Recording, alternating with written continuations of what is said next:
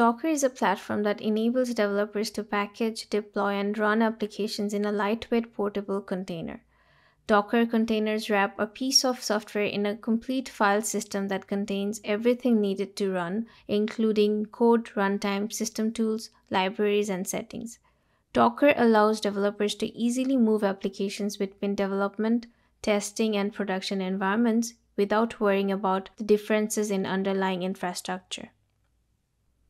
By packaging ROCm components and GPU-accelerated applications within a Docker container, developers can easily deploy their applications across various environments, ensuring consistent behavior and performance. Docker containers encapsulate all dependencies, including the ROCm runtime and libraries. This allows developers to run GPU-accelerated applications on any system with Docker and compatible AMD GPUs, without worrying about installing specific versions of ROCm or other dependencies. Containers are also provided by AMD with pre-installed versions of popular machine learning libraries like PyTorch and TensorFlow. This enables programmers to simply use these containers to run their machine learning applications without having to perform a time-consuming setup. Next, we will download Docker images from AMD Docker Hub repository. Docker images are self-contained and reproducible packages that bundle an application with its dependencies and configurations. They serve as the basis of creating and running Docker containers, providing everything necessary for the application to run consistently across different environments.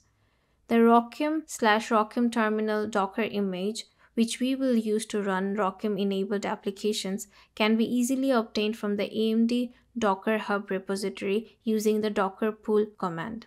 This command fetches the latest version of the image and stores it on your local system. Once we download the ROCm/ROCm terminal Docker image using the docker pull command, we can run a Docker container based on this image using the docker run command.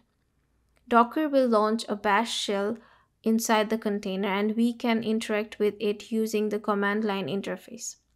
We can now use the container to run ROCm-enabled applications or microservices just as we could on a system with ROCm installed. When we are done, we can exit the container by typing exit and pressing enter.